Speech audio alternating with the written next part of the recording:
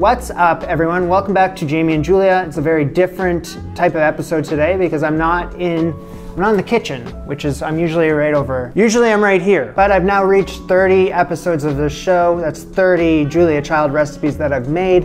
And I think that's a good enough milestone to review and rank all the efforts so far. It's a level playing field today. I'm looking at desserts and main courses. It's all gonna be judged with the same two eyes. And I think we should just start at the very bottom of this dumpster fire and work our way to the good stuff. Number 30 is the moussaka.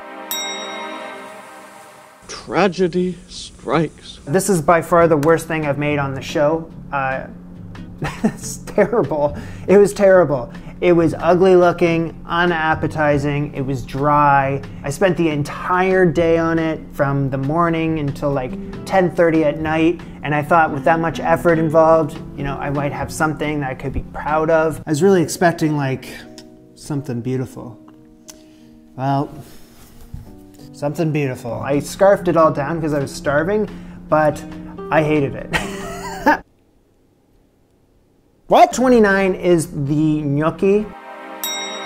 I mean, if there's gonna be anything to rival the moussaka for that dead last place finish, it's this. I made this thing twice in the day because the first time I messed up. So I wouldn't be able to tell you where the hell I went wrong, but that's not right. So I thought, okay, let's just focus on the words on the page and try to match as closely to what Julia Child was saying in the recipe. Okay, so I focused and I still didn't get it. It was bland, it looked bland. Everything about it is the blandest, bland. Just a very, very disappointing dish. And this was just a few weeks ago, sadly, so it's very fresh on my mind. Am I missing something? Number 28, lobster thermidor. I love lobster meat, but I feel this dish completely wasted it. Doesn't need a lot to like complement it because it's just so good on its own.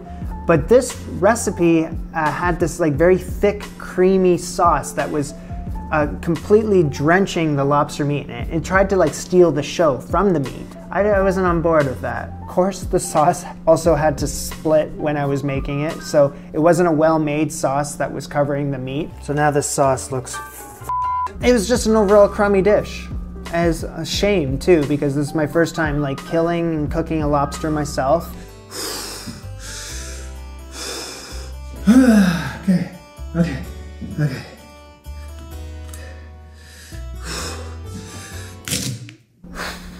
That hurts. This one hurts.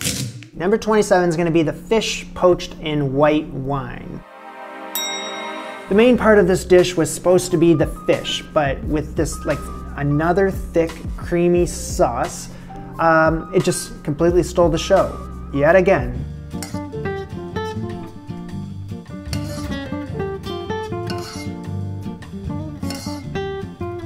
The fish vanished. It was gone. Like I couldn't make out every time I took a bite where the fish was. In fact, I'm still looking for it. So if you've seen 26, sauté de boeuf à la parisienne, beef sautéed in mushrooms and cream. I'm just gonna lump this dish in with the previous two. So I look at them all very similarly because they are all dishes that had that very similar heavy cream sauce that I'm talking about. You know, of the three, this is the best. So I'm gonna put it ahead of the other two. So it's got that going for it. So we're gonna make a salade niçoise, which is salade niçoise, and is number 25. I enjoyed it, but I found that there was a little too much going on with it because I also like covered it with dressing, right, for the show, that it was like you had to eat it all in the moment. So it was just like an overwhelming amount of food to eat, and it was just salad. So, you know, it's just a salad. Number 24 is the cheese souffle.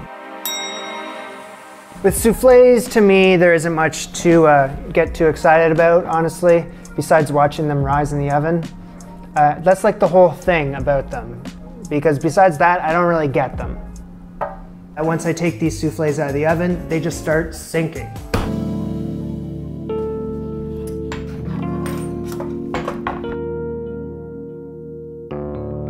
Number 23 is chicken vaterzoi.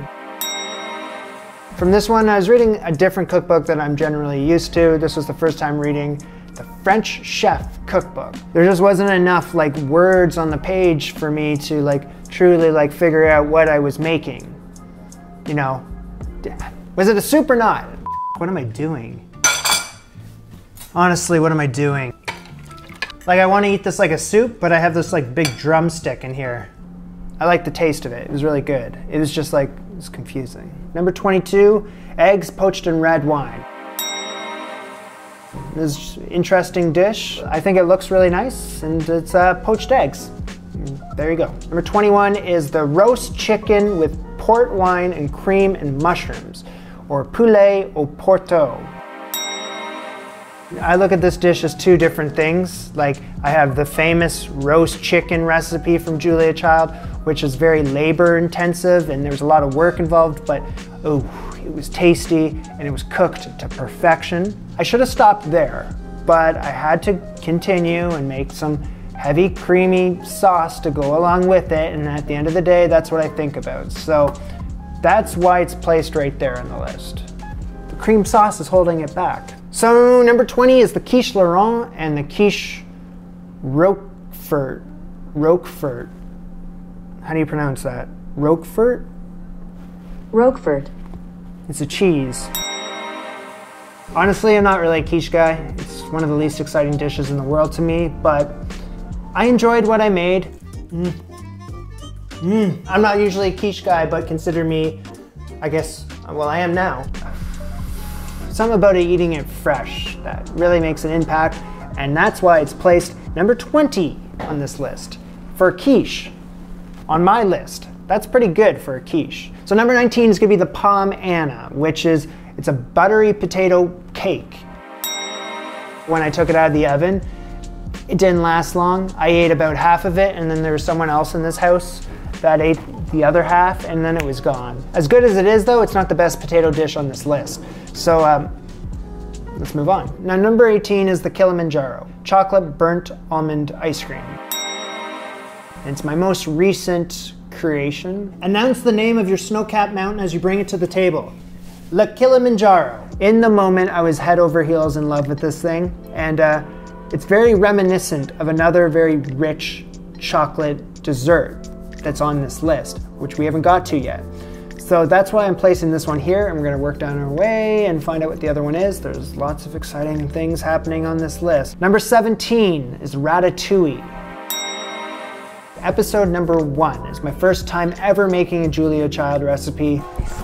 Okay. I'm using some of my least favorite vegetables here. There's eggplant, there's zucchini.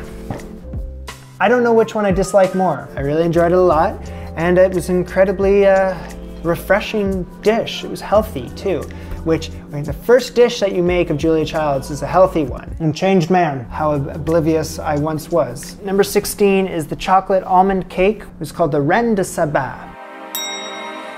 It was just a lovely, pleasant cake. Really, truly. I think this deserves a better place on this list, but hey, there's tough competition this year.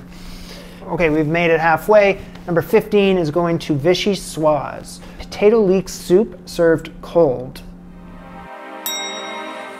This is the classic JC recipe, Julia Child. Julia Child! When you have the option of a hot or cold soup, I'm always gonna go with the hot version of it. So that's why I'm ranking this here on the list. It would rank higher if it was hotter. Okay, it's hot. Soup's amazing cold. How does it taste hot? That's one versatile soup. Number 14, creme brulee. I never had it before until this show. So, you know, it had high expectations to meet, and I'm happy to say that they exceeded them. Are you kidding me? This one in particular was kind of difficult to, like, eating creme anglaise, but use half. This dish was kind of difficult to film, just for me personally. It's hard to have it look exactly how it's supposed to look on camera when, you know, minutes before you were torching it with a blowtorch, and then and then you're taking photos of it for like the next 15 minutes. So it became room temperature for the video. However, I left one in the fridge overnight, and the next day I had it and very much enjoyed the creme brulee the way it was supposed to be eaten. So I had the one that had set, and I had the one that was more room temperature. Both were fantastic. So next up, number 13, we have Milfoy and Napoleon, which are like pastry desserts. Although in the looks department, there's some refinement needed here. Yeah, I can say that these things were sensational. Very fresh and flaky, spot on. Filling was, I'm not a huge fan of fondant, but when you make it yourself and you eat it fresh, it's a whole different story. So everything about this thing, besides the visual aspect of it, was A-okay in my books. Number 12, you may be surprised by this one with the high placement of it, but it's garlic soup. I go Boido. This soup stole my heart, quite simply. Very garlicky, yes, but I liked it. Because of the simplicity and it being pretty good for you, you know, it's something that I've added into my cooking repertoire outside of the show. So I love the garlic soup. Boom. Moving on. Number 11, we're going with the gratin dauphinois, which is cheesy scallop potatoes. This dish has like sentimental value to me, just because it's something I've had throughout my life, you know, around family and holidays and stuff. So it's a dish that I've always loved. And I had never made it myself prior to this episode. It's the superior potato dish, in my opinion, to the palm Anna. It's a shame that it's not cracking the top 10. It's just on the cusp, 11 finish. Right? That's what happens when you make a pointless list like this. We have now cracked the top 10. Exciting, exciting. Number 10 is, this one's gonna ruffle some feathers. Number 10 is the coq au vin recipe. Classic Julia Child recipe. It was very early on in the series when I made this. It was the second episode. When I had it in the day, I remember enjoying it, but not being like, oh my God, this is the greatest thing. No, it was really good, but even that day, I knew I could do better. I was still figuring out a lot of things. So that's why I'm placing it 10th place. If I made it nowadays, could place much higher. We'll see, one day, maybe. Number 9 is going to the bouillabaisse, which is something that means more to me than most other episodes. This one took a piece of my soul, not the fish. There's lots that I had to figure out even before cooking, with like what types of fish I was gonna use and where to find them, and speaking to the fishmonger and requesting things and not sounding like a tool. Do you have like a fish head that I could also, like a cod head or a no? This is a cod, or this is a hake? Oh, great, yeah. That's awesome. Fish heads. We're gonna start with the hake fish, which is the scarier looking one. Remove the gills by cutting them where they are attached at either end of the arch that they form. And by the time I made it to the end, which I thankfully did, the dish was great. It was a delicious fish stew. Fish, mussels, and scallop. Ladle in some of the soup with the croûtes, and then some potatoes. Wow. Not every episode do I go through what I went through in this one, so it's the whole experience right there. Just put it in my pocket. Number 8, we're going with the chicken supreme. It's something I cook with regularly, which chicken supreme, chicken breast. You know, it introduced me to a new way of cooking chicken breasts. On top of that, there was a freaking mushroom cream sauce, which, yes, I've been critical of these cream sauces, but this one was fantastic. And I could just eat it, and I did eat it just by the spoon. That just literally took my breath away. It stole my heart, and it's running away with it. Where heart. And then on top of that, I had some glazed carrots to go along with everything. It was just like, love the dish. Number 7, we're going with the tarte tatin. Upside down apple cake, tart, pie, something. It's just a classic dessert. It's a classic taste to it. Classic. So number 6 goes to the chocolate mousse. So remember I said that there was a superior chocolate dessert coming up? Well, this is it. This is the one I was talking about. This is chocolate perfection. The taste was just on point. The consistency of the mousse, A+. Creme anglaise on top. Look at that thing. We love the chocolate mousse over here. I love it.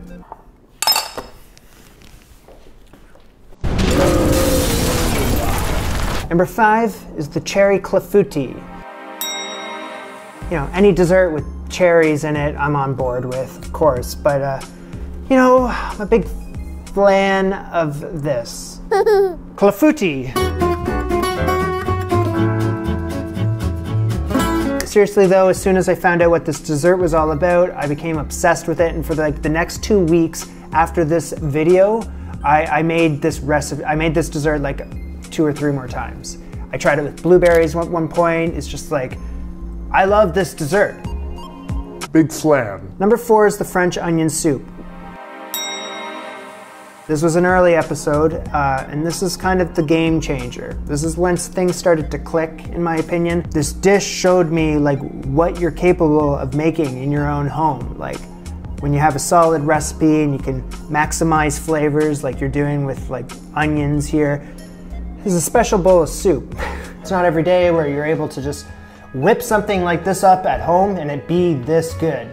It's a masterpiece. If we're looking at this like the Olympics, this is our bronze place. This is gonna get a podium position.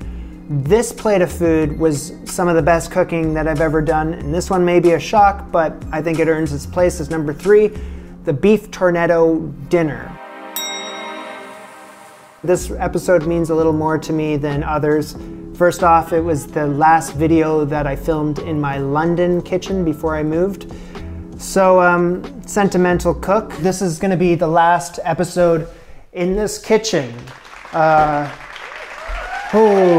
came up with this plate of food. I went through the cookbook and I figured out what would go well together. And I came up with the beef tornado, which is essentially a filet mignon. You make this Madeira mushroom sauce that you pour on top.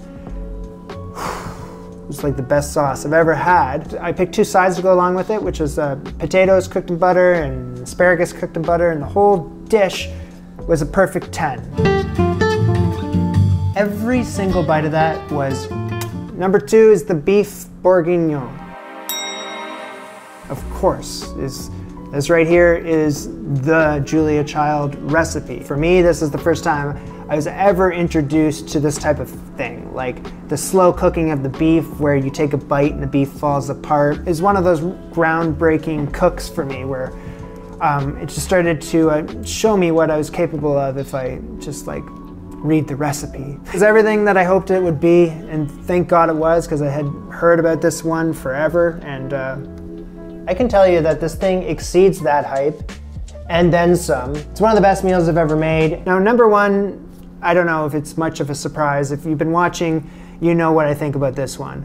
But it's the flaming crepe Suzette. And dip that into the flames. There it goes! Now, fearlessly step up to the plate and baste the crepes. And baste them, and keep on basting them until both the flames and the applause subside. Oh, Susie right here. She blew my mind. This is the best dessert I've ever made, best dessert I may have ever had.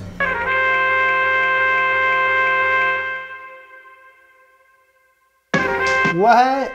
I didn't know what I was expecting, and wow. You know, homemade crepes completely f***ing soaked in this orange butter, and I mean soaked in it. It's like an overwhelming amount of butter, but it's dessert. Who cares? It's the best. That's the best dessert. Some terrible food, some mediocre food, some really good food, but that's about a year of my life right there of cooking. So it was a little snapshot into that. Where will we be in another year? We'll see. But this was Jamie and Julia. Bon appetit. No food today, but see you later. Bye. Ah! Bon appetit!